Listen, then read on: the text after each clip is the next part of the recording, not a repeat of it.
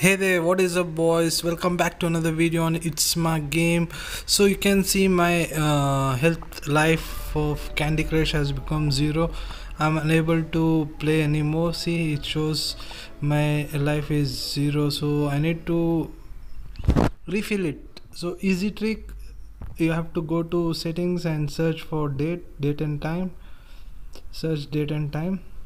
So आप लोग को सर्च करना पड़ेगा date and time or select date. From there change it to turn off the automated one, the option which says use network provided time, turn off it and change the date to tomorrow's date. Like today is November 30th, so I am changing it to December 1st. So you can see my life, the life which was showing 0, now it shows full. So I have 5 lives. I can play now 5 times. So you can do this trick how many times ever you want. So there is no limit, nothing.